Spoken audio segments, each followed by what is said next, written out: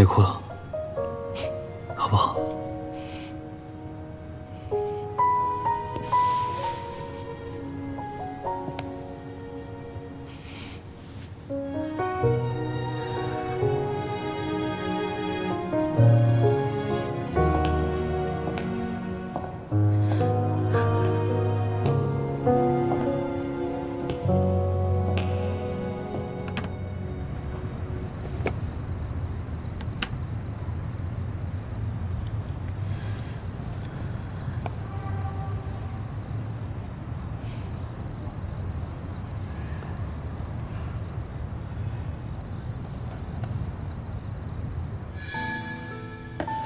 你说想喝粥，我买的时候才发现，我竟然不知道你喜欢什么口味。我喜欢这个，记住了。尝尝，我煮了很久，皮蛋都碎了。我下次努力。开玩笑的。你做的比我的还要好喝。今天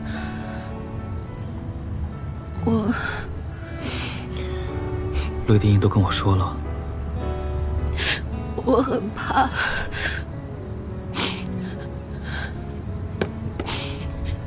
一想到这是我的工作，我该怎么面对？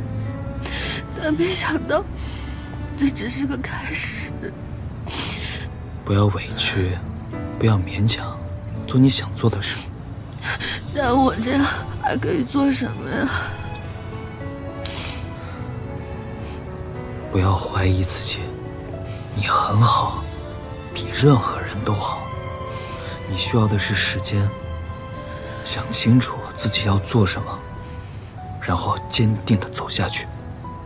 谢谢。无论你做什么选择，我都会陪在你身边。好，那我明天就去跟医院申请，先暂停医院的工作，想清楚再继续。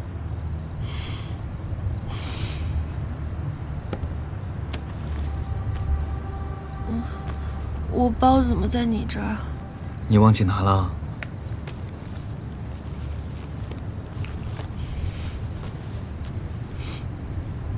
你洗的？不然呢？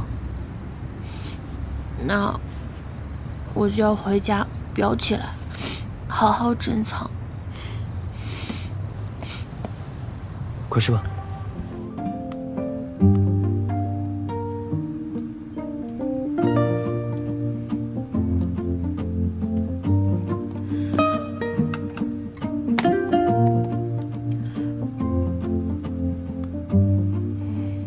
我觉得这家蛋糕奶油打发过头了。啊？我尝尝。啊？哦。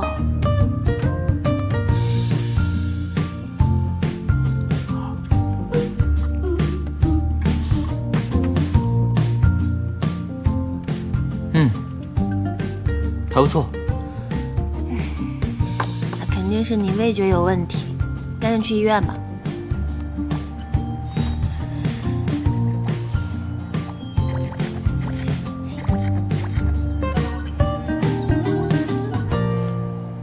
不务正业啊！这个游戏很专业的，它模拟了真实店铺的数据，还有政策指南。你想开店？你不觉得我做的比这个好吃吗？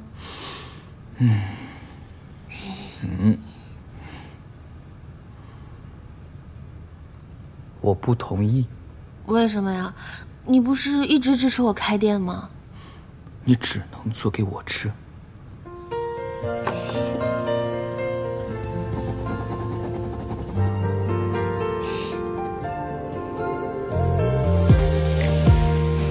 想得美。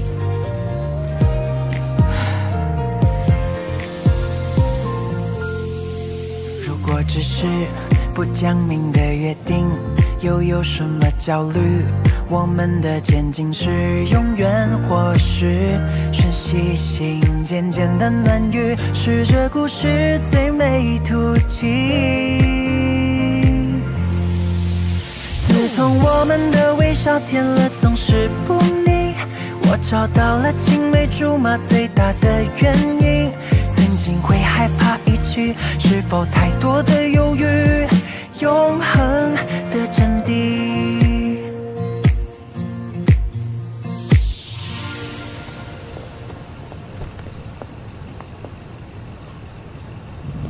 那不是小雅学姐吗？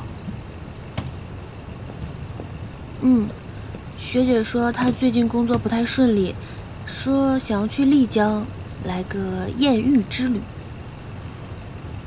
不是治愈之旅。哦。那我先回去了。明天我去你那儿打扫。脏活跟累活你都干完了，其他的我自己能搞定。不行。不要影响我塑造独立自强的店主形象。待会儿啊，我还要跟刘子慧研究店铺的公众号呢。那我真的回去了。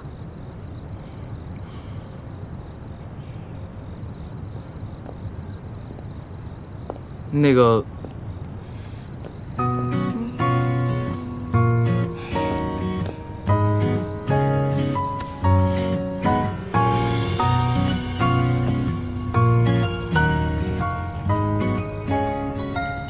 你晚饭吃那么多，要不再走2圈？我看行，散步有助于消化。走吧。是心情的日记，我每天都是你醒着傻傻甜蜜，有点愚蠢的自己，勇敢起身呼吸和幸福巧遇，好吧是我故意，我每天都是你醒着傻傻甜蜜，满腹美美的结局，时刻前进。微商点击量爆炸，辛苦了，幕后英雄。